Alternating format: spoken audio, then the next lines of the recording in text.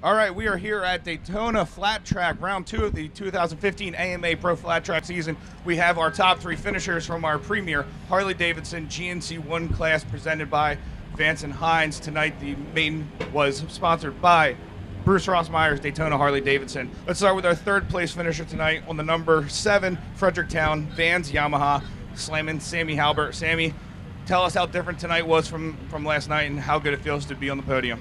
Yeah, tonight was a lot more wet slick, which I like a little better than the dry blue groove action. But yeah, the main difference was I got a start in my heat race and was able to get the win in the heat race and have a front row start in the main. I still kind of squandered it in the main. The first few laps, I just went backwards, and it took me a while to get in my groove. But was able to finally kind of get in my groove and find a line that worked for me and start picking off guys, and was slowly catching Henry and just reeling him in slowly, trying to stay super patient, use a ton of throttle control, and then I'd get kind of close to him and get a little excited and slip up a little high and lose it all. I thought I threw it away. I thought I wasn't going to be up here because I made a mistake and lost a lot of ground, but luckily he kind of made a mistake too and allowed me to reel him back in, and was able to get a run on him when he did that and make the pass going into turn 3, and I had things working pretty well for me there once I settled in and was kind of inched up on Brandon a little bit, but was catching him was one thing, but passing him would have been a whole lot harder. Thank you. Go to our 2nd place finisher tonight on the number 44 TJ Burnett Farms Honda, Brandon Robinson. Brandon, you've had a lot of success here. It looked like you were the guy to beat all day long until that main. What happened? How was Kenny able to pull away from you like that? Yeah, thanks.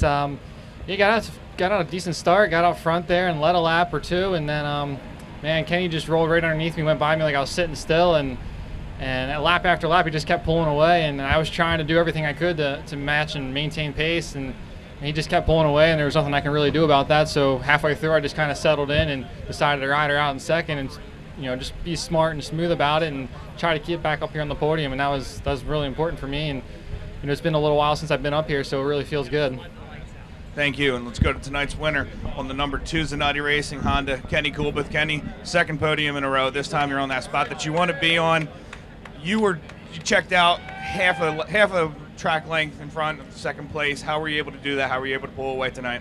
Yeah, thanks. Yeah, the track just suited my style way better tonight, and like Sammy said, it was kind of greasy slick, which I kind of like, little throttle control, and instead of just whacking it. But it's good.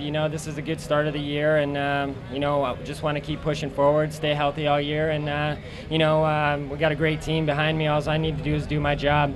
And yeah, the race was good. It got a fair start. I think it was like 4th or 5th, and kind of got bottlenecked coming out of 2 on the first lap, and got through that, and kind of just started trying to set a pace a little bit, trying to calm myself down a little bit, and kind of started picking everybody off, and got behind Brandon, and in the dash I had a hard time getting by him, so I didn't think it would be that easy to go underneath them, and they watered the track before we went out, so that might have hurt them a little bit, but it was good. The Zanatti Racing Honda, the Chaplin Honda was running good, and I have a lot of people behind me that makes it happen, and I thank them all, and just look forward to the season. And last question for you before we turn it over to some reporters here.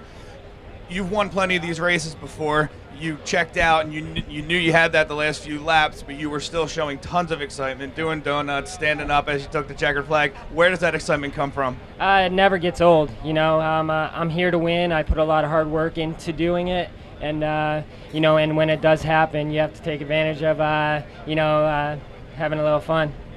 All right, we'll open up for questions. JJ? That was basically my question. I've never seen you so excited, Kenny, how big is winning at Daytona? It's great. I won here last year, and like I said, it never gets old winning, and it's Daytona's prestigious.